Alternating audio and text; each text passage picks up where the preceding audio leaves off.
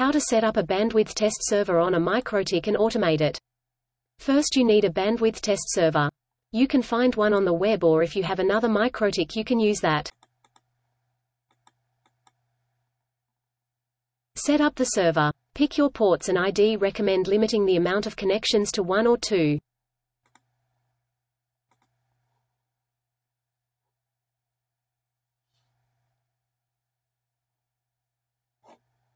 To do a basic bandwidth test, click Tools, Bandwidth Test, fill in your IP and local user credentials.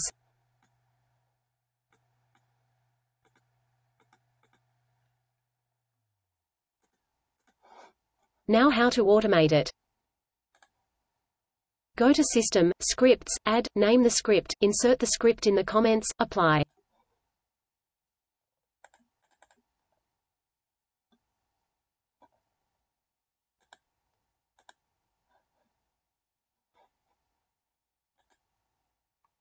Go to Scheduler and schedule the script by choosing the start time, then frequency. Make sure to type the name of the script in the bottom text box.